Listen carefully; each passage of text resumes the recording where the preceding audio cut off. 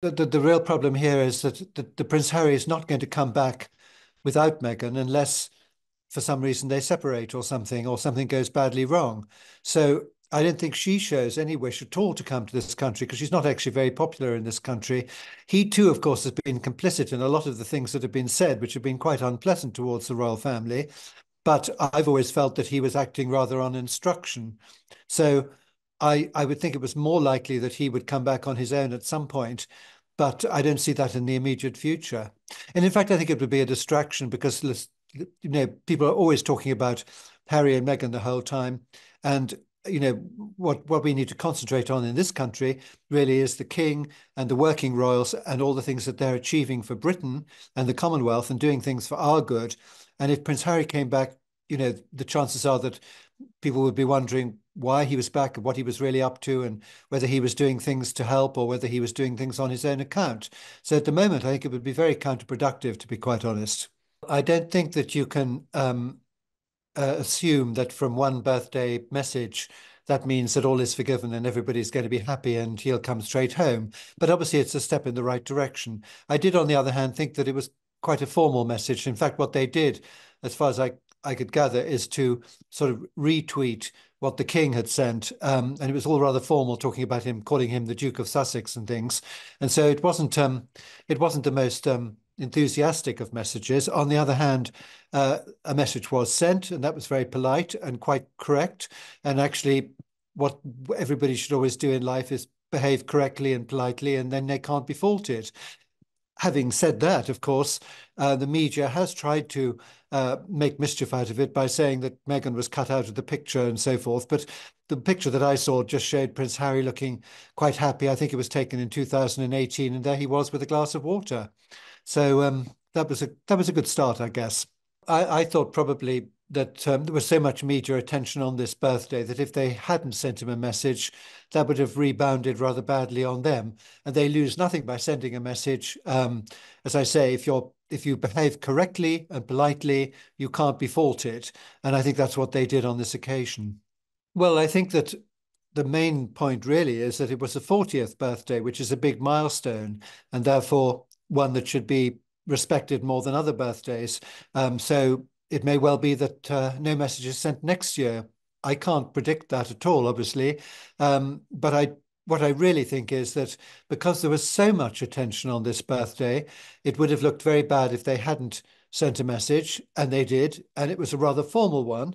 It wasn't particularly warm, but it was perfectly polite, and it was a message wishing him a happy day.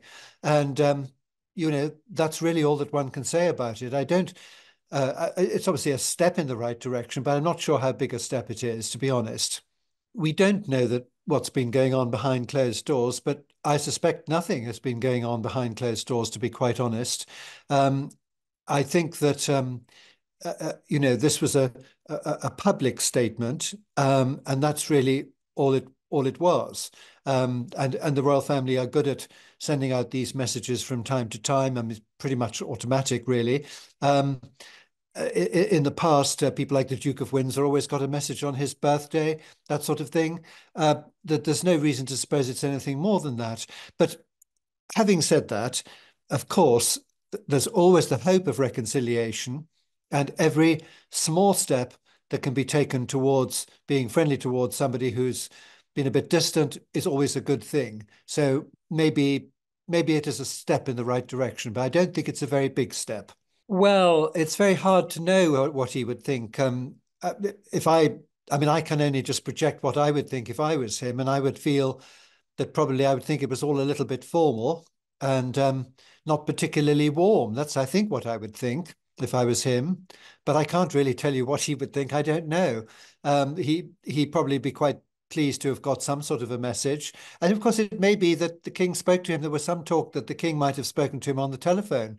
That would be much more important. But, that's private between them. We won't know about that. But there was some suggestion that that might happen. Well, I feel that really the trouble is that the media has directed so much attention on this birthday.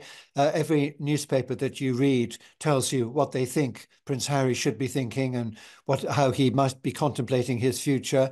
They analyze everything he says because one of the things he says is that he very much enjoys being a father, and I'm sure he does, of the two children. People interpret that as, well, why doesn't he say he likes being a good husband as well? They always find something in it. But probably the media in general has probably spent more time thinking about his birthday than he has. But 40 is a big milestone.